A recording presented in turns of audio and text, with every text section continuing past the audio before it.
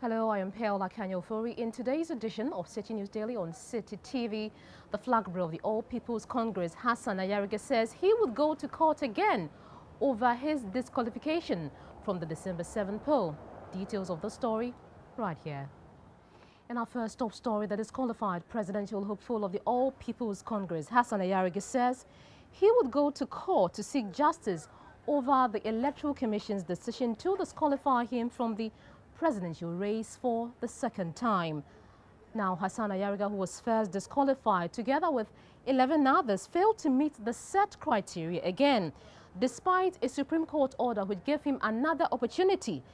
At a press conference today, he served notice of his plans to resort to the court to seek justice.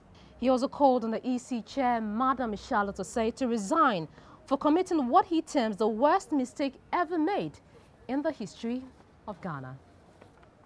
97.3 Citi FM. Relevant radio, always.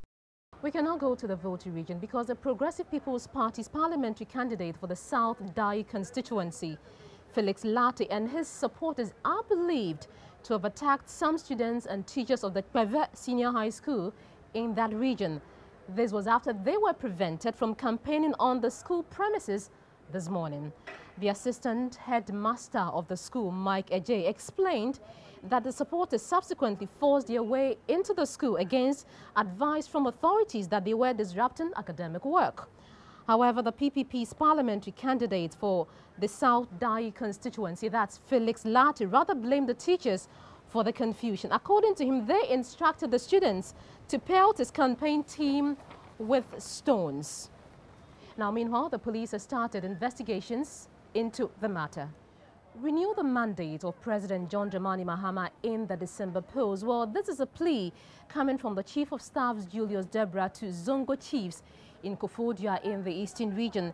According to the Chief of Staff, it will be unfair to make President Mahama a one-term president when all other presidents were allowed 8 years in office. The Chief of Staff also argues that the numerous developmental projects under President Mahama's leadership in just one term in office should be enough for the president to be given another term. So today, President John Dramani Mahama paid a working visit to some key constituencies in the Greater Accra region to inaugurate some government projects.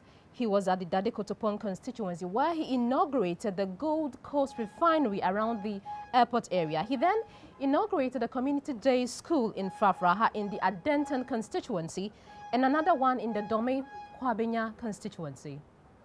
Second Image International admissions in progress. Courses available include hairdressing, beauty therapy and fashion.